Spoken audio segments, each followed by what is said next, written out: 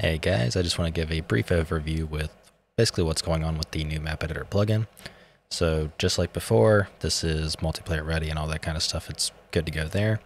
But we also now have a brand new gizmo system that is using the interactive tools framework.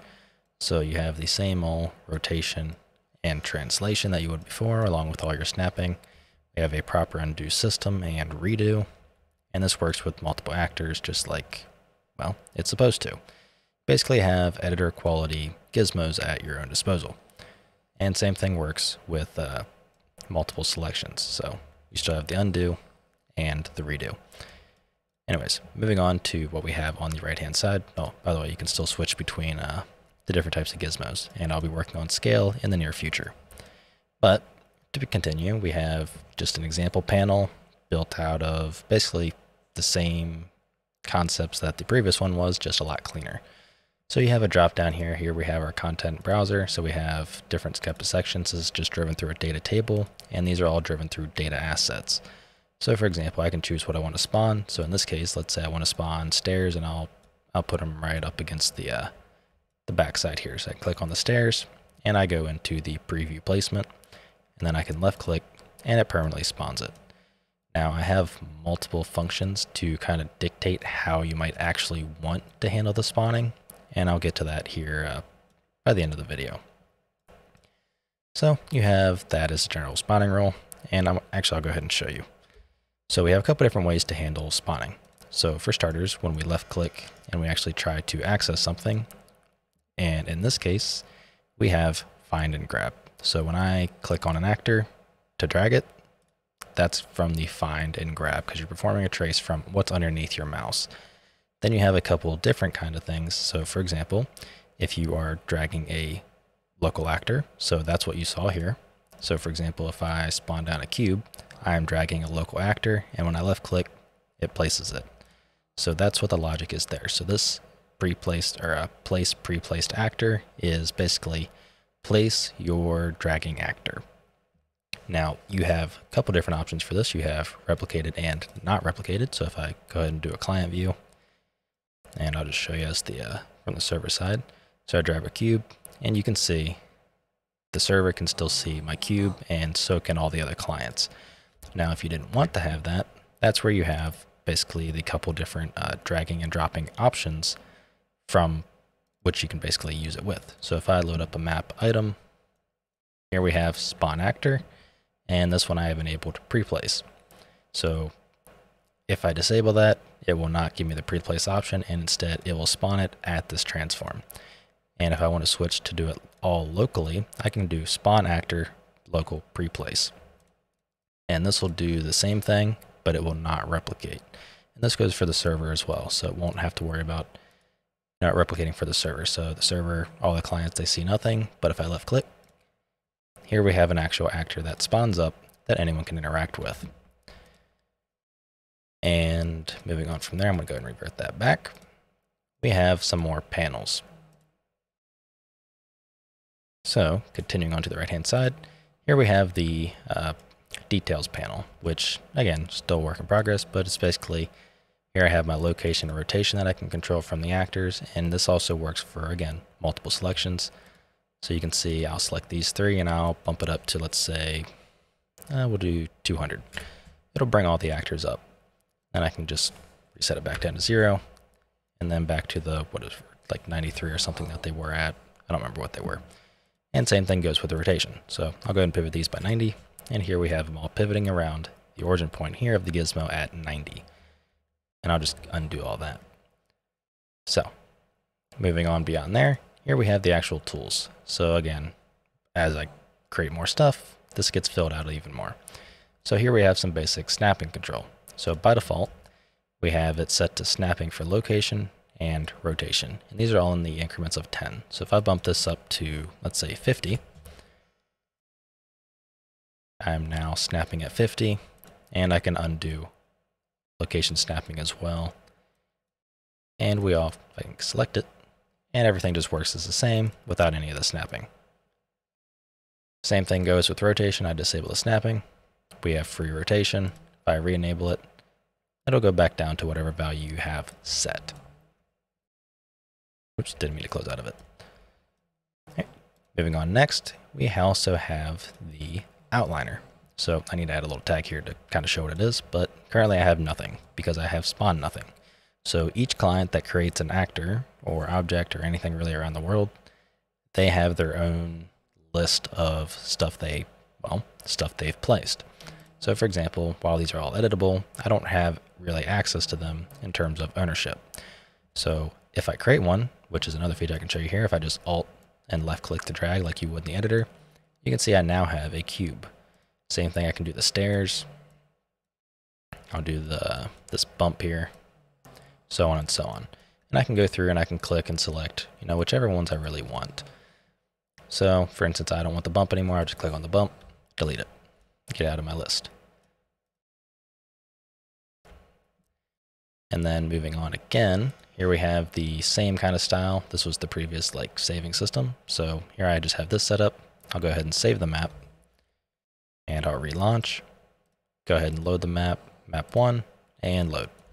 And here we have, again, just the, map loading. I don't really know what else to call it there. But we have some defaults that you can set as well. This is going to, again, change over time, but the things have been simplified. There's no dedicated gizmo actor. There's no annoying trace channels you really have to tinker with, but basically you can set it to where anything that is set to block this trace collision channel is what you can select and interact with. Then you have your default snapping settings, so 10, 10, and enabled for both rotation and translation. You have your max select distance, so how far away do you want to be able to select. Then we have our replication delay. So this is kind of dependent on clients to how often you want what they're dragging around to replicate. So for reference, if I go ahead and play with 2 clients, or I guess client and server, and I'll drag this cube around. You can see on the server, it's got a little bit of stutter to it. That's because it's updating every 0.1 seconds. If I drop this down to what I set as the minimum, you will see here, it updates a lot more smoothly. So again, it's just kind of up to you and what you need. You could ignore that for the time being. And we also have some basic deletion checks. So for example, here I'll play as the client. So let's say server places down a staircase right here. All right, the client goes to click it, client tries to delete it, client cannot delete it. However, the server can. So same thing goes with anything that's already placed. So basically, it's have kind of an ownership thing. So I place down this cube here. Well, that's a neat bug. I select it, and I can delete it because I am the owner of it. So that's based upon, again, this is all optional stuff. I'm trying to make this as flexible as possible, if I can find where it has delete. So delete only owned. So if you disable this, we now no longer have the ability to, we have the ability to basically delete everything. So I can select this cube, delete. I can select the bump, arm, and whatever that is, and delete. And I think I have the packet lag up. Yeah, I do. That would be explaining some of the latency. So this should be a lot smoother now. Oh yeah. Still have that weird bug, so I have to figure that out. But you have multiple selection control. You have, oh yeah, that's right, copy and pasting.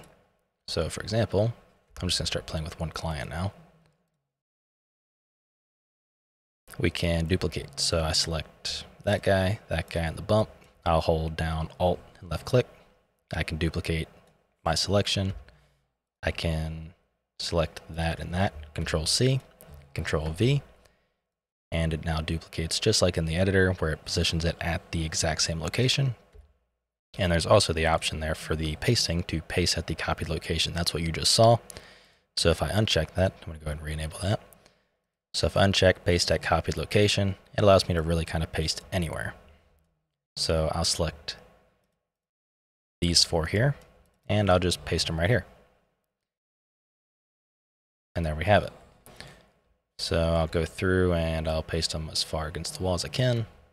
There we go. And it pastes them all in. And it's all kind of based upon that initial selection.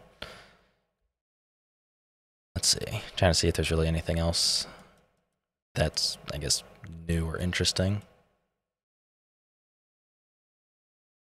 I don't. Oh yeah, we have different types of coordinate systems. So before we only had the world. Now we can have local as well. So if I press Z, I am now in local mode. So you can see the gizmo rotates and everything with it. So I'll adjust it like that.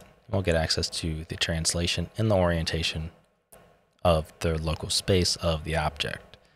And same thing, I can switch back to the normal. We have highlighting. I just went ahead and bound that to a key for reference. So I can select all these guys, and as you can see, they highlight. If I press X, we disable the highlighting of the selection. It's just one of those optional features again. And setting of the gizmo types. And shift less mouse button was, all right, that's for appending a selection.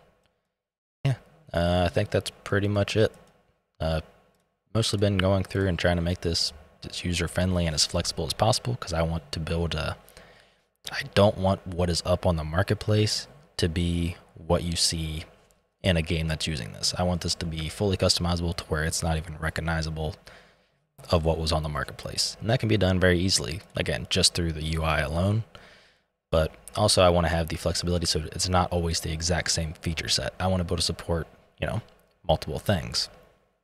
Just like before, the dragging and dropping feature. That never existed. That had to be implemented by the end user. Now it's supported by default. And if you don't want to use it, you don't have to use it. You can use really whatever you want. If you want to go back to the old system where, you just selected your object and let's say you're looking right there, that's where it would spawn it. You can go right ahead and do so. But yeah, that's pretty much it for the time being. I'm still working on this, and I'm not sure when it'll be up on the marketplace, but at the rate that Epic is going with the whole reviews and comments, or reviews and questions being removed and replaced with a new system and all that other crap, that I'm sure they're going to heavily restrict and screw us that are people that are trying to actually sell stuff. It might end up being on somewhere else like Gumroad. But anyways, we'll just have to see and see how badly they actually screw up. So I'll see you in the next video.